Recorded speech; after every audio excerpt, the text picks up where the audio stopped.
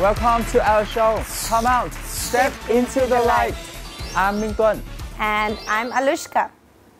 Do you see it is so hot? Like right here? Right here. I don't feel hot. I think there's something going on in your mind at the moment. Yeah, because our guest today is a guy that really hot. That's why. Ooh. Well, can we bring our guest out? Welcome our guest today. Hi. Can you introduce something about yourself? Yes, so my name is Petri and I come from Finland. Recently moved here. I'm 36 years old. Wow. Thank you for having me here. 36? 36 years old, yes. I just turned 2 weeks ago, yeah. Because you look so younger. young. Yeah. Like in your 20s younger. Oh, really? Well, thank you. I want to know, what skin products do you use? I'll give you my doctor's number later. Like, how long have you been here in Vietnam? It's been like almost exactly a month now, yeah. Why did you come to Vietnam? Well, it was actually very sudden and not planned at all. Last spring, my former employer, he has a company here. Oh. And he just texted me like, we might need someone like you here. We're making the Vietnamese branch bigger and we need someone who can also talk to the Finnish people and everything. So I was like, Vietnam, really? I had no idea about the place. I've never been here before, but it sounded like such an adventure. So I just wanted to take the chance and here I am. I really like your accent. Oh, thank you. Have you heard the Finnish accent before? No. But I can see that you like all the things about him. That's not me, that's you! You! You just said that he's hot! He was flooding! Oh, I'm so flattered, thank you. What kind of business are you doing in Vietnam? Well, the company I'm working for is a Finnish company to do with consulting, mostly like chemical consulting, doing like export and import. I'm there for administrative work mostly, yeah. So it's exciting and very international, so yeah. Does that mean you're gonna be living here for a long time? I think so, yeah. There's no plan like for how long, so I'm hoping for a long time because I really like it so far and yeah, no plans yet, so I think I'm gonna be here for a while. So you stay here for 1 month. Yes. What have you experienced here? Well, I feel like I haven't really seen a lot yet. I've only been to Saigon so far and working a lot because I'm getting used to my new job. And it's such a big place, even just the city. So there's so much to explore, but yeah. District 1, I live in District 2, so I kind of go between those. But I think there's so much more to see. I'm very excited. So, did you make friends with some guy in Ho Chi Minh City? Yeah, actually yes, because my colleagues have been here for a little over a year, so they know some people. So I've gotten to know some local people and some other expats also, and I've made friends already, and it seems so nice, yeah.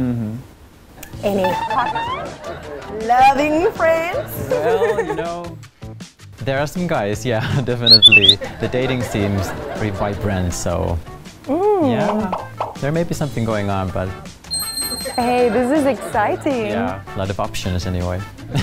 For you, yes, because you're such a handsome man. Thank you. And which thing do you like the most here? Like food or? Well, actually, food was one of the most anticipated things here when I came because I'm a foodie and I love Asian food. Vietnamese cuisine was a new thing for me. So when I came here, I was like, oh my God, the food is so good. I'm gonna stay.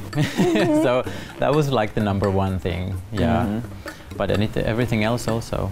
Which kind of food do you like phở or cơm tấm? For example, yes. Yeah, I love pho. I usually eat it for like lunch or something. That's one of the best things here. But anything, we just go into like a Vietnamese restaurant and we order the table full. I don't even know what I'm eating half the time. I'm just like, this is so good. Bring me more. So get back to your childhood. When you realized that you are different from the other boys? I think as long as I can remember, I've kind of knew that there's something different, but it's hard to put into words. You don't know the terms, you don't actually even know what it is when you're very young. So I think around when I went to school, like maybe 7, 8 years old, I started to maybe realize something. The boyish stuff seemed to be like hard for me, sports and being like very macho and stuff like that. It's like, no, let's play here with the girls. I think that sometimes it's easier to identify when you feel a bit different and you feel like, okay, this is what the girls are doing. It somehow feels more natural to me, even though I know I'm a boy and that's who I am. But yeah, I think in elementary school I started to feel different, yeah. Did it give you any difficulties? Yeah. Not at first. I think my childhood was very happy. I think it was more when I was in junior high and I started to realize more, like maybe I'm gay, or I knew these things out there that some people feel attracted to the same sex, and then you're like, no, I don't want to be, and then you all have all these feelings. I think at that time it started to be more difficult because you can see that people are more prejudiced and the other kids can be very mean and there's some bullying, so there were like inner battles happening inside of you. Yes, and it's not helping when you see that it's not okay for like the other kids, and there was some bullying. I'm from a small town, so when I was younger I think it was like we were much more in the spotlight then, and much more bullying in that sense, and there wasn't anyone saying that this is okay and you might be like this, and yeah, I really struggled with that when I was younger. Yes. Did your mom and dad see something different about you? Yeah, well, my family, I think they kind of knew from very young age because I was very different, and I have 2 older brothers, so I was very different from them. And they were into sports and they were like much more boyish in a way, and I was much more sensitive, and especially my mom, she always knew, but we didn't talk about it a lot. And I didn't really feel like a pressure from my family. I didn't feel like maybe they won't accept, but I think more like the community around us and people at school, and you just don't want to be different. I was a sensitive, very like shy boy, so just the thought of being different was horrible, you know, I just wanted to fit in. So did you ever feel like you were having like a competition with your brothers? Were they loving towards you, or were they bullying you at any point? No, my brothers were always very sweet to me. They were never like mean to me at all.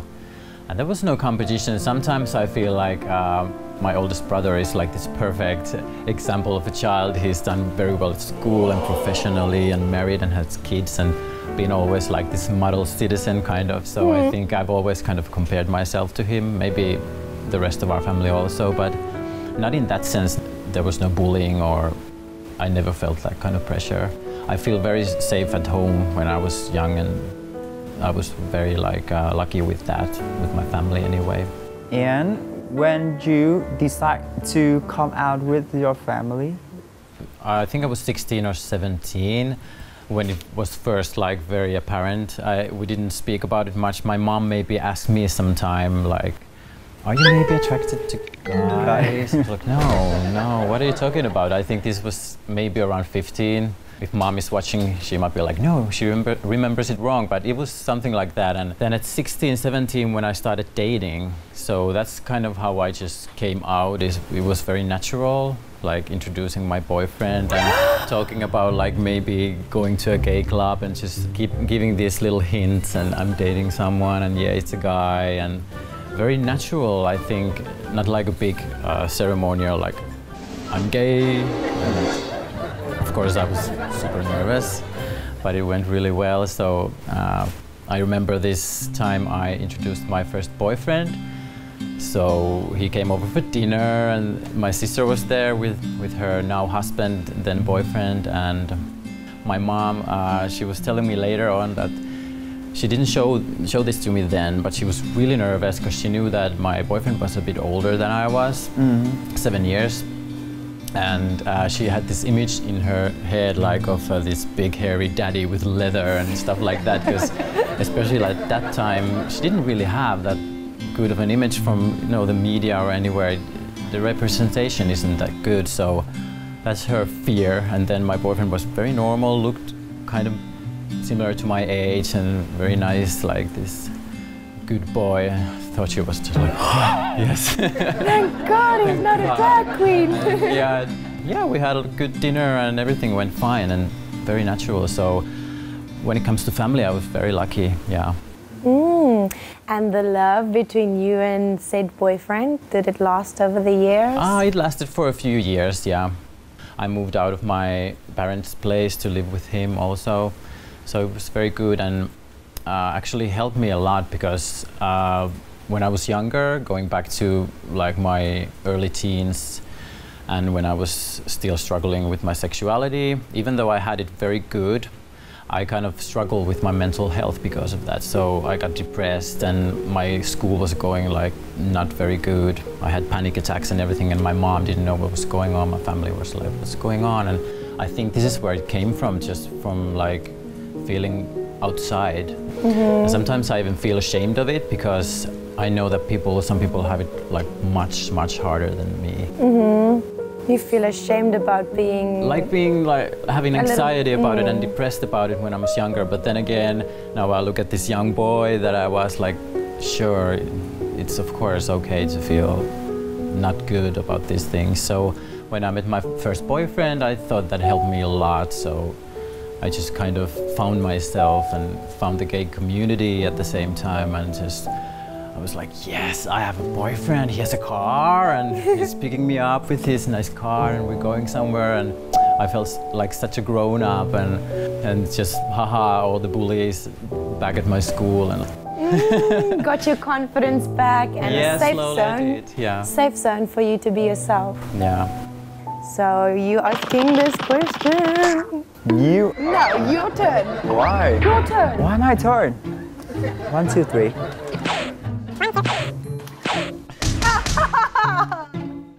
You win, you have to ask. No!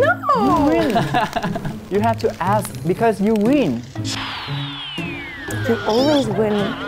So, I would like to know a little bit more about your sex life. Okay. And, the first time that you know, did the doo-doo. Okay, yeah. God, do I even remember? It's been so long. Right.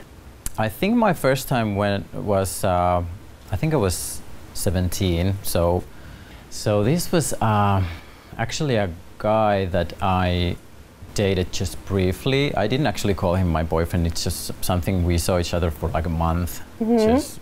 It was just before this first boyfriend I was telling you about. So probably like my first times when I went to a gay bar and then I hooked up right away with this very handsome blonde dude and not very romantic or anything, but that's when it happened. And I was expecting to feel like so different or something, but it was just like, okay, I have a hangover, what just happened? But it was good. What happened last night? What happened? I think something happened, yeah. I think it was okay. So you don't really remember the first experience, but after that, with your boyfriend, it was more loving kind of thing, yeah? Yes, maybe that's what I think when I think about like my first sexual encounter or like my experience. It goes back to my first boyfriend, of course, and that was like very good and nice and where I kind of found myself like sexually, because that's you can be very nervous when you do it like the first time. So it's like, oh, gay sex, so frightening. What's going on? What to do, right? Can I read up somewhere? I don't think there was Google at the time. Oh, why you have to read when you can watch movie? Yeah. Look at the expert here, right? I'm sure I did. You're wasting your time. Yeah, I'm sure I did that. Yeah, it's true. But is that really always the best version of sex? Though? I don't know. So, your first boyfriend, was he like your ultimate love story? It's hard for me to think about that, or like I've never thought about it like that, because yeah, that's one of the most important ones for sure. But I think later on, it was actually just a few years ago, I think that was like, until now, the love of my life, which was it had started from a holiday, like a romance. Wow. So, holiday romance? Yeah, this very handsome young Greek guy when I was in Greece. with my mom. We were on holiday and it was like lovely and everything, and then I was single. I was like very curious. I have to open Tinder and just look at the apps a little bit, maybe there's something. And then I met this guy and we started to talk, and I was like, I'm stuck here with my mom. Or not stuck, we had a lovely time, but you know, if you're with your mom, it's not the first thing you do is go on dates or anything. So it's like, after a few days, like, Mom, so, okay, there's this guy I've been like talking to on Tinder and I really want to meet him. Do you think it's okay if I go and have a date? Because I felt really bad about like leaving her all alone. And like, she said, okay, sure. I know she was a bit like worried, because she can be sometimes like very like, oh, we're in a weird country and a new place, and where is he? And I felt like such a little kid. I was texting her all the time, like, okay, I'm fine, maybe in an hour or maybe an hour more, and I'm still alive. And oh, such a sweet guy. Yes, we had such a nice date, and it was just perfect. We met a few times before I had to go back to Finland, and we stayed in contact, and there it was. We decided to start seeing each other as a long distance relationship, which was not easy, by the way. We did it for maybe a couple of years. We went back and forth a lot, and I was so in love, and it was so nice, and we were both like very into it. It was very expensive for one thing, and being apart was very difficult, but then when we met, if it was in Finland or we went to Rome also, and to Greece, of course, it was always so perfect, just like a fairy tale or something. Heaven. Yes, and slowly I started to think that maybe we should think about our future. If like at some point there's an option that we could live in the same country and just see where our lives are going, if there's a possibility for that. And when we started to talk about that, we kind of just found out we didn't have the same goals after all. And I told him, like, it doesn't have to happen now, but like at some point in the near future, like 1 year, 2 years, 3 years, whatever, like, can we plan a little? But I don't know, I think he just kind of got scared or something, and it was such a disappointment, you know, all the time invested in this very hard long distance relationship. I was very heartbroken at the time, yeah. We just kind of left things like that, like, okay, we'll just see what happens, but it didn't go well, and then I wasn't maybe the best boyfriend at the time, because my mind was kind of elsewhere, and then we just decided to break it up, and I was so sad. Yeah, it's been a few years now, so I've gotten over it, but when I think about it, I think that was kind of like, it was it. You can feel it, right? You can still feel like how loving you are towards that memory. Yes, yes. I'm glad that I have like a good memory still of it, and I can really look back at it fondly, and we still message and stuff, and I hope maybe see each other at some point. But sometimes it's sad. And now, are you open to love somebody new? I think I am, yeah. I've been single now for a little over a year, which is, I think, the longest time I've been single ever. Yeah, it's been fun. I loved it. I like being single, so now I moved here. This whole new place. If it happens, it'll happen. Yeah. Right? Yes. Have you ever dated a guy in Vietnam, or no? You just stay here for 1 month? Yeah, not yet. I've had a few dates, like just met someone, but not like real dating yet, so it's all very new to me. But there's a lot of guys. I come from kind of a small town, so it's like, okay, out of guys. So it's like, here it's just like endless stream of people, and when you go out, it's just like, so many possibilities. Walking on so many possibilities. Yeah, right? and the local guys seem very nice and very, very handsome, and yeah, it's nice. And also because it's just such a like a melting pot, so there are like people all over the world here. So what's your kind of like? What's your boyfriend type though? Well, this is a joke with some of my friends, because I'm one of those people, like the only people in my group of friends who has like the widest range of tasting guys ever. So whenever I have like a new boyfriend, they're like, oh, this is surprising and totally different from the last one. And so I don't really have like a type, especially when it comes to like looks or age or something. So very open to all kinds of guys, but I like a guy with a sense of adventure, but still grounded in some ways. Someone who's confident and loving, you know, these basic things, yeah. Emotionally smart. Yes, that's actually very important to me, yeah. That's something I always look for. Yes. Somebody needs to be emotionally smart. So important, yeah. I don't actually care if you're smart, like in other ways. I think emotional smartness is like the most important thing, yeah. That's what I look for. You ask the next question, why are you? Why me? He's shy. Why Go me? ahead. He's handsome me? and you are shy to ask him questions. No, because that kind of question is like your part. Or you have like roles for different questions. Not really, but... So basically you want to know if he is the big spoon or the small spoon? The top or the bottom, I Yeah, guess. the top or the bottom. Wow. You're going straight for it. Oh, why you guys making me ask this? Yeah, it is hot here, yeah. Actually, for me, I hope my mom is not watching this. For me, it's more about the guy. And it changes like every time, so I don't know.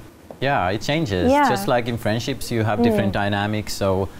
But it's hard because you have this certain feeling about someone, then you hope that they have like this same one, because it can clash, and then it's just like... Someone just recently told me like, baby, two bottoms don't make a top. So it's like... Two bottoms don't make a top. Yeah, so it's just kind of you have to be aligned. So. I know that you just stay here for a short time. Yeah. But can you compare the LGBT community in Vietnam and your country? Of course, I haven't seen much, but here it seems, okay, it seems like relatively small for the size of the city, but it's very alive and it's very fun. For my hometown back in Finland, it's like almost non-existent because it's so small. We usually go to Helsinki, which is the capital, and not too far away from where I used to live. So that has a little bit of a bigger scene. No matter if it's like a different continent or something, it's always there's something similar going on. You can kind of feel the vibe, you feel at home. So of course there are differences with this, but you know, when I went to the bar, went to a bar here the first time and I met some guys, I'm like, yeah, this is like familiar territory, yes, very nice. So what is your plan in the near future in Vietnam? I have no plans to like leave anytime soon, so yeah, I just want to get to know the place, want to get to know the language, get to know the people, maybe meet some guys, yeah, date some more. And also because now I'm in Asia, I want to travel and see the places that are near here, because that's new for me and such a good opportunity. Also just to go and see the LGBT community in other countries near here. So do you have any message to share with the LGBT community? For me, like we were talking about community and also family, which is very important to me. If some young kid is feeling alone or like an outcast, and if you have trouble with your family, I think there can always be like a chosen family for you, and you can find a community and you can find the people, you can find the safety in other people. For me, I was lucky it was my family, and I've kind of extended my family to people in the LGBT community too. But yeah, that's my message to everyone, like find your family, and that's where your strength is. Find your family, find your support, right? Yes, indeed. So, before we end the show, I need to give you something special from me and Tuân. Oh really? Oh, thank you. Thanks, that's so nice. Thank you so much for being on our show today. Thank you for having me, it was a pleasure. Thanks for coming to our show and share your stories. Thank you, thank you. Check out our show on YouTube channel MCVMedia and come out LGBT Vietnam. Don't forget to like and subscribe our YouTube channels for more awesome videos. Now we have to say goodbye and see you later.